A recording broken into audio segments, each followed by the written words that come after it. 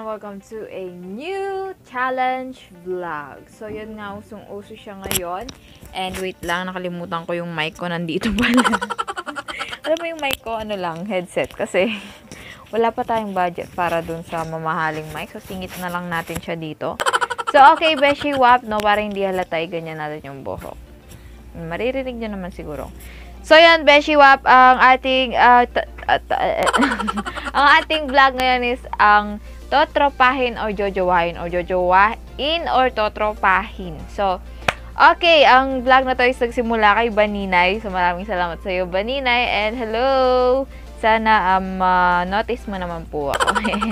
And then, ayun nga, umpisahan na natin. Pero bagong lahat, gusto kong sabihin sa inyo, huwag nyo akong i-bash pagkatapos kong gawin tong video na ito. And also, please, love nyo pa rin ako. And tsaka isa pa, kung ano mong sasabihin ko is joke lang lahat ng yon, no?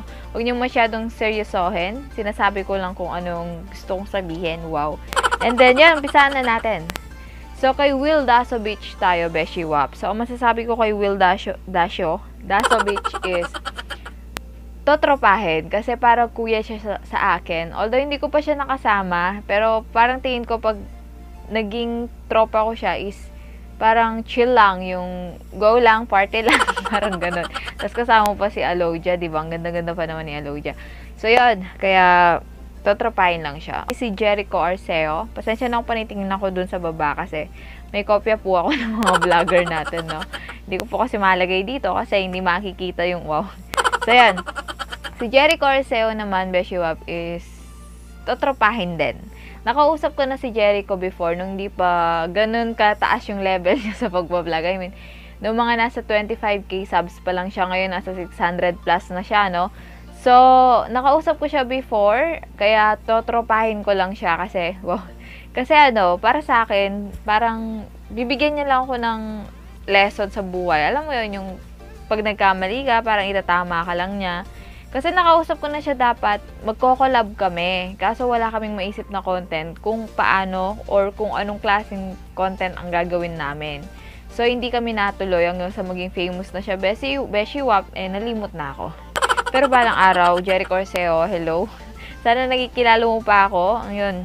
Kyo Kihano, hindi ko pa kilala. Hindi ko kilala tuloy. Sa kanya siguro, totropahin na lang para magkakilala kami. Kasi hindi pa ako nanood ng vlog niya. And hindi ko siya ganun kakilala pa. So, wow. Akala mo naman nakausap mo na lahat ng vlogger. So, siguro sa kanya, pag naging ka-close ko siya, tingnan natin. Pero, parang para sa akin talaga, kasi parang bata yung itsura niya, no? Parang hindi. Parang tropa lang talaga. Erwan Yusuf, para sa akin, is Totropahin kasi parang napaka-serious niya sa buhay, no? Parang, kapag naging kami, alam mo kasi ako, medyo ganun ako, no? Medyo ako sa buhay, hindi ako seryoso. Siya, napaka-seryoso niya. So, parang hindi kami compatible to each other. Arte nun. Next, si Benedict Kua, napanood ko na siya kay Baninay, pero hindi pa ako nanood ng vlog niya. Siguro, sa kanya is Totropahin. Kasi nakikita ko kay Baninay, silang dalawa is tropa sila, diba? And parang cool lang nilang tignan, or ang sarap niyang kasama siguro. Kasi ang hilig niya rin sa mga challenge, sa mga content na magaganda, ang galing niya. So, tropa muna. Rance Kyle. Si Rance Kyle, Jojowain, Beshi Wap. Kasi matagal ko na siyang crush.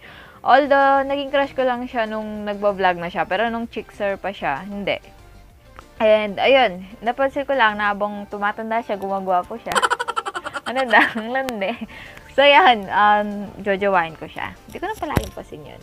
Si Miggy, para sa akin, Jojowain, kasi nakita ko na siya sa vlog ni Ray, although girlfriend niya yon, and hindi ko na siya agawin, pero Jojowain ko siya, kasi para sa akin, mahal na mahal niya si Ray. Pag tignan niya talaga, parang, alam mo yon, siya lang babae sa mundo. Gusto maranasan yung ganun. Kaya, Jojowain ko siya. And crush ko naman talaga si Miggy, matagal na. Wow.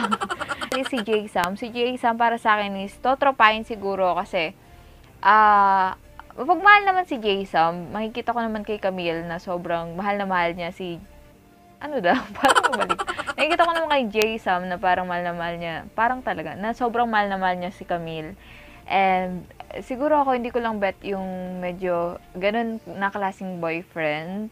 Yung, yung, alam mo yung nagmumurahan. Hindi ko masyadong bet yun. Pero huwag niyo akong i-bash. Idol ko yung Jamil. Naging idol ko sila simula nung nag 3 AM challenge sila, nagka-issue sila. Wow. Yun. So, yun, tropa lang talaga. Next naman, ang pinaka-last, syempre si Fumiya. Para sa akin si Fumiya, totropahin kasi parang cool niya maging kaibigan, no? Yung saya-saya lang, puro tawa lang kasi di ba hirap siya sa Tagalog. Ewan ko lang ngayon kung ano na yung balita sa kanya, no? Pero yun. Sarap siguro niya maging kaibigan, tsaka kasama sa vlog. Kaya, tropa-tropa lang. So, yun lang guys. Sana gusto itong video na to. Please comment down below kung ano po ang video or challenge na gusto nyo paggawa sa akin. And, also, please don't skip the ads po para makatulong. And thank you so much for watching this video. See you again on my next challenge vlog.